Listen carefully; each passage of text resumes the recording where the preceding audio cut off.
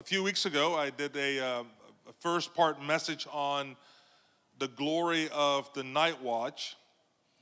And part of my goal in this is to help us kind of understand through the word the significance of the Nightwatch. Number one. Number two is I'm unashamedly aiming for anyone in this room who will get hit with an arrow to go, maybe I should go do it for a season. But thirdly, for the rest of us to say, you know what, no, I don't think I'm going to go to Nightwatch, but to understand that as a community together, we have a responsibility when it comes to the stewardship of 9-day prayer. And what makes it 9-day prayer is the Nightwatch. And so the entrustment to strengthen it, to encourage it, to support it, is really the privilege and the invitation to all of us, whether we are on the night watch or not. Now in Luke 18, verse 8, Jesus tells the story of the persistent widow, and he ends the parable with a question.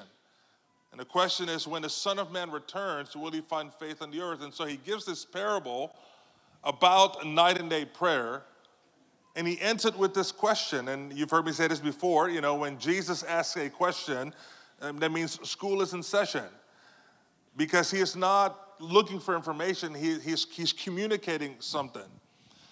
And what we see is that when we look at Luke 17, the chapter before, and connected with Luke 18, is that there's a deep connection between the unfolding of the generation in which the Lord returns and the emerging of nine-day prayer across the nations. We've had 9-day prayer emerge throughout history, but more and more, the earth, the church in the whole world is getting awakened to this reality, and different pockets are beginning to emerge in the earth of people giving themselves to 9-day prayer. And I believe that 9-day prayer, the emerging of it, is actually one of the signs of the time. It is an indicator that the Lord is about to do something of significance in the nations. But what makes 9-day prayer night and day really is the night watch.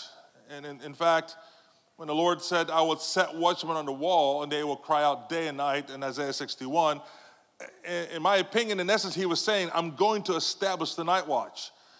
Because in general, corporate day prayer is common. Afternoon corporate prayer is common. Even evening prayers, corporate evening prayers are common.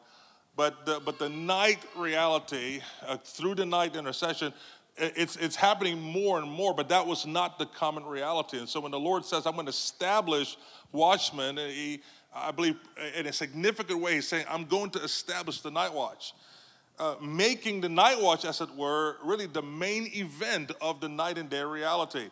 When talking about 9-day prayer, what we do here when I talk to different people that I meet for the first time, whatnot, the thing that surprises them the most is the fact that there is worship and intercession taking place at 1, 2, 4, 3 o'clock in the morning. 3 o'clock in the morning. And so that's the thing that people are alerted by. Now, paragraph A, in Joel chapter 1, well, actually Joel chapter 2, excuse me. It's a familiar passage, Joel chapter 2, verses 12 to 15. It is the call to solemn assemblies. Paragraph A, the solemn assemblies are the church gathering corporately to contend for the perhaps of God. What is happening in Joel is the prophet Joel. He is prophesying about a crisis in his generation, and he is prophesying about the fullness of this crisis emerging in the generation of the Lord's return in the day of the Lord. And he's prophesying that if the people of God in geographical regions were to turn to him with all their heart, that the perhaps of God would break out, where the mercy of God will be released in certain geographical areas to restrain, as it were, the judgments of the Lord. In Joel chapter 2 specifically, he's talking about the Antichrist and his armies moving across the nations. And Joel is prophesying that as the church gathers together in solemn assemblies, turning to the Lord with all their heart, which is really establishing the first commandment in their hearts, and understanding that he is gracious and compassionate. So it is this first commandment that is fueled by the understanding of God's love, and that in that place, beginning to cry out for the mercy of God, that perhaps the Lord would break in and leave a blessing behind. So solemn assemblies, they are the church gathering corporately, contending for the perhaps of God, by the people of God turning to the Lord with all their heart and experience the love of God and get themselves to the place of intercession. Paragraph B, the book of Joel, this 3-chapter prophecy, this called the Minor Prophet. We want to become familiar with this book in this hour. Again, different ones over the years, Mike in particular, and Corey and Alan, all also over the years, have talked much about the book of Joel, and of course, and Seabets, when Mike taught the 150 chapters. Again, there's information out there and on the internet as well. I want to encourage us to become familiar with the message of the prophet Joel. Because again, 2 weeks ago, when talking about 9-day prayer, the connection between 9-day prayer and the unique dynamics of the Lord's return, they are deeply linked together. The emerging of 9-day prayer in the earth without connecting it with God's end time or eschatological activities really doesn't make sense. And part of the fuel of 9-day prayer is understanding the dynamics of the Lord's return. And the prophet Joel is one of those very 1, 2, 3 books that it's really, really important for us to become familiar with. In paragraph C, Joel chapter 1, just a real brief outline. Joel chapter 1, verse 1 to Joel chapter 2, verse 11 addresses the reality of a coming crisis in Joel's day, but it has full expression of that crisis in the generation in which the Lord returns. Verse 11, he talks about the day of the Lord, this eschatological event of the Lord's return. And so Joel is prophesying about both of these realities. He's ultimately prophesying about the eschatological crisis that will touch the nation of Israel, as well as the rest of the world. And all the nations will encounter this dilemma. All the nations will encounter this dilemma. I think last Sunday, that was part of Isaac's message, was about the snare that it will touch the whole earth. This is inescapable. Every nation, tribe, and tongue will be affected by this reality. But what Joel goes on to say in Joel chapter 2, verses 12 to 17, he says that God has a prescribed remedy for the crisis. He doesn't leave us without answers. And it is the church embracing her identity as a solemn assembly of turning to the Lord, experiencing the love of God, and crying out in intercession for the breakthrough of God, the perhaps of God, to break in the midst of the crisis. So that's Joel chapter 2, verse 12 to 17. And then in Joel chapter 2, verse 18 to 31, what we see there is God gives us a promise of an historic breakthrough of God in response to the intercession of the saints. And so again, Joel chapter 1, verse 1 to 2:11, we see the eschatological crisis that will touch the whole earth. Joel chapter 2, verses 12 to 17 is God's divine remedy, solemn assemblies. In Joel chapter 2, verse 18 to 31, we see the promise of an historic Holy Spirit breakthrough with power in the nations and ultimately the nation of Israel. Now, at the center stage of this global crisis is the most horrifically demonized evil man known as the Antichrist. And he will develop and lead a worldwide network of governments, finance, religion, and military, and this time period is also known as the Great Tribulation. And the Great Tribulation consists, however, of the release of God's judgments and the release of God's glory. And so there are positive and negative dimensions. That's kind of hard to say that God does negative dimensions, but there is trouble that will touch the earth in unprecedented ways. And there's glory that will come in and through the church in unprecedented ways during the Great Tribulation. And it's partly in response, if not entirely in response, I believe, to the churches having embraced her identity as a solemn assembly and crying out for the purposes of God in the nations of the earth. In paragraph E, now what's the purpose of the Great Tribulation? Well, there's several purposes. One, it is to bring in the great harvest, including the salvation of the Jewish people. During the Great Tribulation, it's about the inbreaking of the harvest, including the salvation of the Jewish people. I want to say this, that I want to encourage us to add this to our thought process, because as I listen to people when they talk about the Great Tribulation, there is no evangelistic vision. I want to say this very clearly. There will be evangelism happening in a way that we cannot even begin to fathom during the Great Tribulation, and it will be with great power. Great power. Micah chapter 7, verse 15, the prophet prophesies that as in the days of Moses, I will show them wonders. It is the same power realm, so to speak, but multiplied at greater intensity and scope, as he did in the days of Exodus, will be released in the nations of the earth, as well as the power dimensions of the book of Acts that will be multiplied in its scope and its intensity. They will be released in the nations of the earth, but it will be in part in the context of the preaching of the gospel. It's getting a little quiet there. No, really, the church will operate in the fullness of what she is called to operate in, both in love and unity with one another, but a bright, shining witness of power, the gospel. I'm very tempted to go there right now. I'm not going to. And so the purpose of the Great Tribulation is the great harvest, including the salvation of Jewish people, the vindication of righteousness, expose false believers within the church, again, demonstrate God's power in protecting the saints. Though there will be martyrdom at a great scale, but there will be also a tremendous amount of testimonies and stories of God's supernatural intervention in protecting the saints, to punish sin, to purge the earth from defilement of sin, as the earth is getting prepared to receive the next age, the millennium.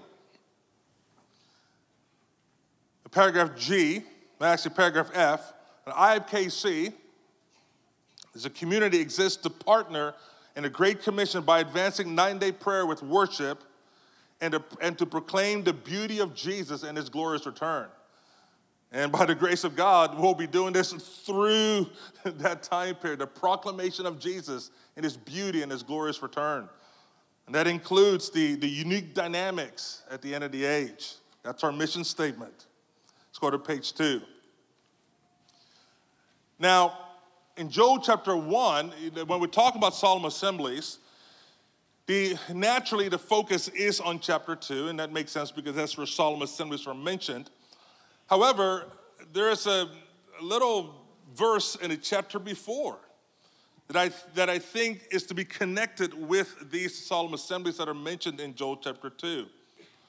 And that is Joel chapter 1, verse 13, where the prophet calls the priest to cry out to the Lord and to minister to the Lord in the night. In the night. There is a night watch component to these solemn assemblies that Joel prophesies about in Joel chapter 2. Again, in 1982 in Cairo, Egypt, we know the story when the Lord spoke and said that he was going to change the understanding and expression of Christianity in the whole earth in one generation. And in that encounter, one of the heart values that the Lord highlighted was this issue of night and day prayer. That he would give grace for 9-day prayer, that he would establish 9-day prayer here in Kansas City and again in all the other nations of the earth. And again, as I mentioned earlier, but what makes it night and day is the establishing of the night watch. Paragraph B, again, the night watch is essential to the establishing of night and day solemn assemblies. So in a lot of ways, one reason I'm talking about this is because as a spiritual family with our 24/7 9-day prayer with worship, we are more than a worship center. We actually are a perpetual solemn assembly. And that's why this is important, that we are a perpetual solemn assembly, operating in the spirit of Joel 1 and Joel 2. And what Joel 1 tells us is that in that solemn assembly, in this case in the perpetual solemn assembly, is the issue of the night watch. Number one. Number two, these solemn assemblies in Joel, they are being raised up in the context of the eschatological landscape of the earth changing.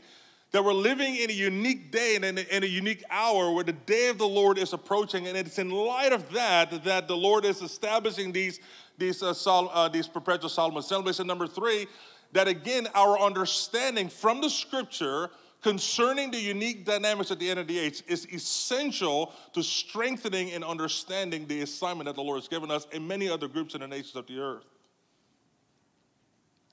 So the night watch is essential to establishing these 9-day solemn assemblies. And I believe that before the Lord returns that millions, I want to say this again, millions of men and women, I really believe this, young and old, married, single, with children, without children, intercessors, they will stand by night in the house of the Lord.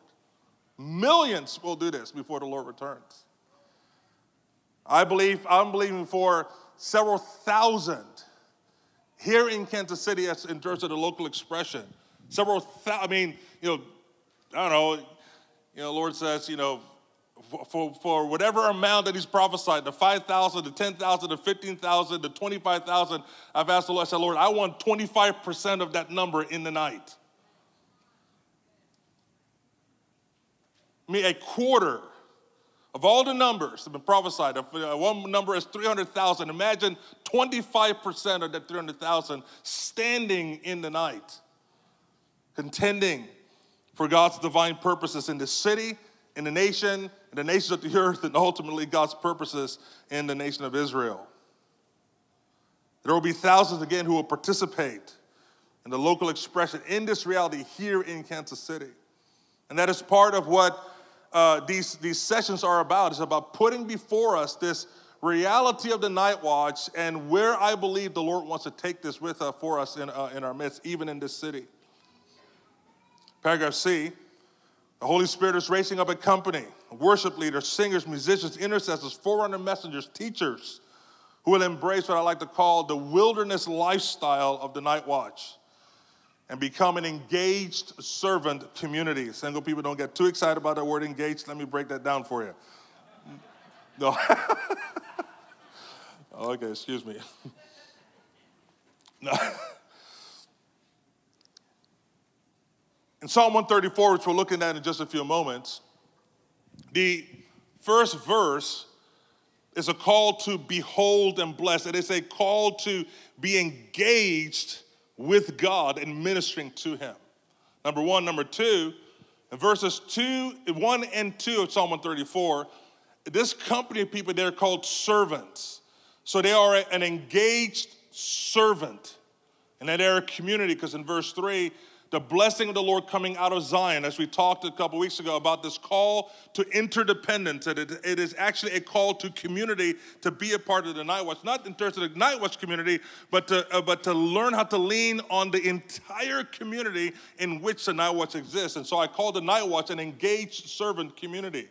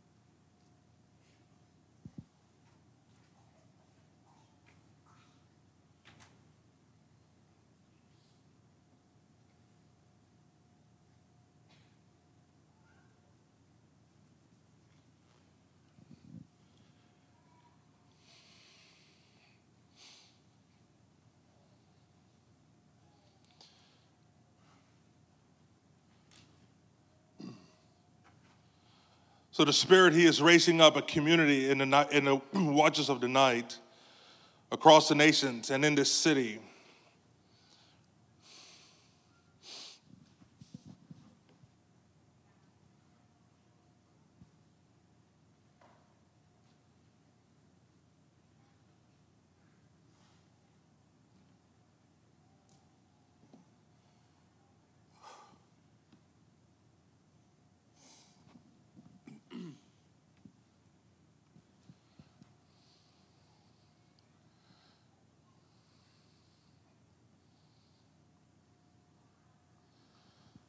And what they would do is they will contend for the mercy of God, considering the coming crisis. It strikes me interesting that in Joel, he says that these intercessors, they will cry out for mercy. They would say, Lord, would you have mercy on your people?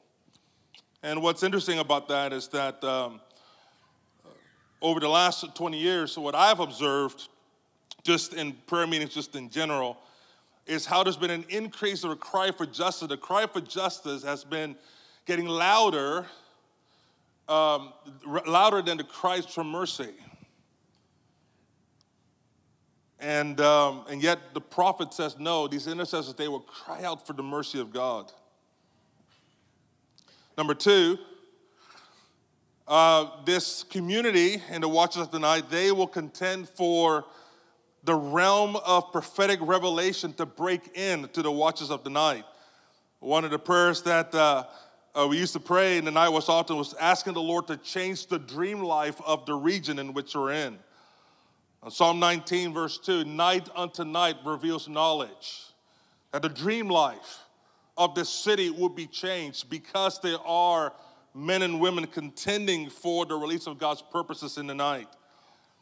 Paragraph E, Paul refers to the end of human history as the night and the coming day as the inbreaking of the next age. And so the presence of the night watch, it points to this cry emerging at the end of natural history. And so the emerging of the night watch, they're contending for the release of mercy, they're contending for the release of the prophetic spirit, and they are also raising up a prophetic banner as a sign, as an indicator that we're living in an hour that the bridegroom is about to do something of significance. It's page 3.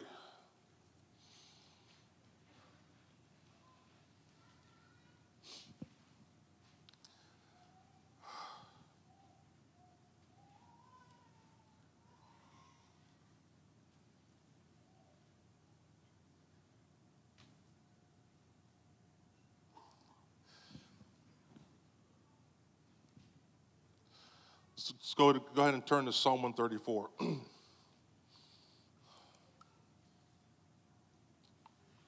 At page 3, and in Psalm 134 in your Bibles. I've always found it interesting that there's an entire chapter in the Psalms that is dedicated to the night watch. I think that is significant. The Lord is the author of Scripture. He's very intentional in what he put within the Word of God. And he, in his perfect wisdom, thought it was necessary to have a three-verse chapter focused on the night watch, Psalm 134. It's believed that this chapter was sung. It was a song that was sung by the daytime to strengthen the night watch. The night watch is a call to interdependence. When the Lord issues, where the Lord issues his strength to the night through the community that they are a part of. The night watch cannot function properly without the support of the entire community. I'll say this again. The night watch cannot function properly without the support of the entire community. Paragraph B, the psalmist exhorts the night watchers to behold and to bless the Lord. And so the psalmist, he's stirring up the priests, the intercessors, the worshipers who will stand by night to be vigilant and watchful. And one of the reasons for this is that just even physiologically, being up at night, it just naturally lends itself to our bodies just being more relaxed. There's all kinds of physiological things that take place. And so the temptation for idleness is very, very near to those who stand by night. And so the daytime is telling the night watch, hey, no, keep the charge. Keep the charge. The Lord has given us an assignment. Keep the charge. We're counting on you. Keep the charge. Stay the course. Stay focused. Behold, bless the Lord. Actively engage your heart and your mind with the word and with the presence of God and connecting with his beauty and speaking words to him. That is the charge of the night watch being given by the daytime. And so he's stirring up these intercessors to be vigilant and to be watchful. Paragraph C, I believe that Psalm 134 is strategically placed in the Word of God by the Lord for at least 3 reasons. Number 1, clearly as an assignment for the night watch to give themselves to the Lord. Secondly, as an exhortation to the daytime to be involved in strengthening the night watch. And thirdly, that it can serve as a blueprint of how to build a community that sustains night and day prayer, of which the night watch is the main event. And so as we begin to look at Psalm 134, meditate on Psalm 134, I believe the Lord wants to give us insight because it can serve as a blueprint of how to build our infrastructure even that will strengthen a night and day prayer. Paragraph D. Verse 1, Psalm 134, verse 1, it is the mandate and the vision of the night watch to behold and to bless the Lord. Verse 2, the necessity of a lifestyle to economize our strength. When he talks about lifting our hands in the sanctuary, it is a charge to the night watch. Hey, come to the night watch with strength. And so there's lots of different challenges that come with that. And then thirdly, the life flow of God to the individual and the community in the night that comes through Zion. Paragraph E, the primary mandate and exhortation in night watch is to behold, to deliberately engage our minds and to consider and to gaze on the Lord. In Psalm 119, verse 48, I love this. My eyes are awake through the night watches that I may meditate on your word. There's many, many verses in the Psalms that talk about the watches of the night and engaging with the Lord with the word, engaging with the Lord in worship, engaging with the Lord in prayer. Paragraph F, the night watch is a picture and a call to extravagant devotion. Mary is to us this picture of extravagant devotion. Extravagant devotion that is costly. But the very mention of the cost is just like, it's like don't even mention the cost, but yet at the same time it is costly. It is costly physically. It is costly emotionally. It's costly socially. It's costly insofar as time. And again, in each one of these points, I could break down in terms of how that is costly. But I can't but help to think of Mary in John chapter 12, verse 3, where she broke the costly spikenard. She broke the vial on Jesus' feet. And when she broke out that vial, the entire house was filled with the fragrance of her devotion. And I believe that is part of the assignment of the night watch, because the call to behold the Lord is a call that is given to every believer. This is not unique to the night watch, but the Lord in his wisdom, he has given different assignments in the body of Christ to strengthen the entire body of Christ in that which we're called to do.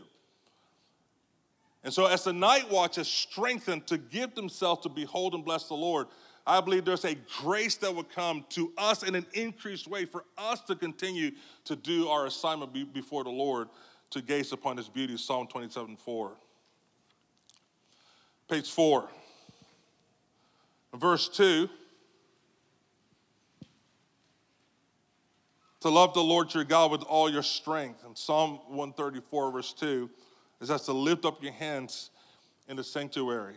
Again, it's the call to actively engage our minds and hearts in the night. The nighttime can lend itself to idleness. I read that in the book somewhere. I've been told stories. I've minister to a few young people. No, I just no, it's very, very real. And again, hence the charge to behold and to bless the Lord.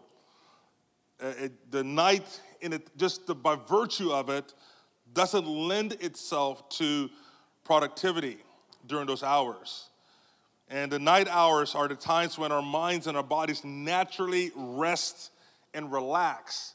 You have to understand this. Being on the night watch, here's one of the dynamics, is that the vast majority of your life is in the evening hours and in the night hours. Those are the two most idle windows in our culture. And so you wake up at 3 o'clock in the morning, some hours are going, okay, anyway. You wake up at 3 o'clock in the afternoon, and between 3 and 6, you got 3 hours of afternoon, and at 6 o'clock, boom, you enter into the most socially idle window in our culture. And then you have to manage that for 6 hours to then go into the next phase of idleness within the culture, which is from midnight to 6. And so Psalm 134 says, no, resist the idleness and engage with the Lord. Engage with his word. If I was to give a practical exhortation to those in the daytime, don't just check out at 6 o'clock, think you're done with IHOP. There is a whole other group of people that are waging this war from 6 to midnight. Invite them into your Bible studies. Invite them into your friendship groups. Invite them into whatever departmental activities that you may have going on in the evenings to actually help wage the war against the idleness of the evening so that they can have a vibrant spirit going into midnight and engage the Lord from midnight to 6 and do all the other things that are taking place in the night watch during that time. Again, as I mentioned the other day, it's one of the things that actually touched me. I mentioned, I don't want to embarrass him, but it's one thing that touched me about Dave Sliker. One thing I've appreciated about his friendship is just how he, in my relationship with him, he just so often, he took care of his family, did whatever he did, but just time and time again made time to touch base with me in the evening times. Now, there were times when I had plenty of stuff to do and was busy and da-da-da-da, but there were just times where I just had to have some kind of a social connect with a friend. And there's a whole group in the night watch, and the numbers are small now, but the Lord is going to bring an increase. And there is an assignment, I believe, on the rest of the house to be mindful of this group. And this is going to challenge us on lots of different fronts. I was thinking this morning about the Lord's word. I'm going to change the understanding and expression of Christianity. Beloved, do you have any idea what he said when he said that? We find so much safety in the way that we think. And he basically is saying, look, I'm going to mess with your safety. I'm going to mess with your comfort. I'm going to cause you to change the way that you think. The way you think. And yes, family is absolute paramount. He goes, but I'm going to show you a different way forward that is according to my way without violating my value for your family and your children. The night watch is of need of the entire community to rally around them, not just rally around them in terms of, hey, bro, I love you, but actually with time, with energy, and money, doing it together. Set the worship team come up. I'm done.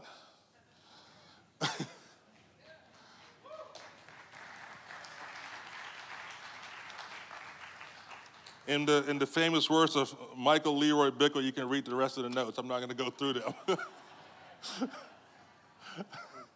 Let's all just stand for a moment.